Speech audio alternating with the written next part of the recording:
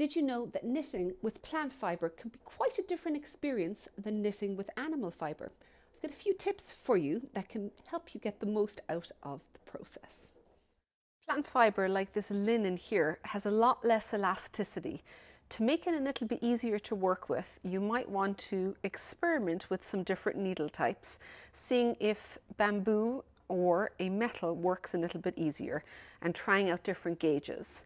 Another thing you might want to try out is using much more open stitches, like these drop stitches here, or this lace pattern, because that way you don't have to hold it as tightly, so it's a lot more comfortable to work with.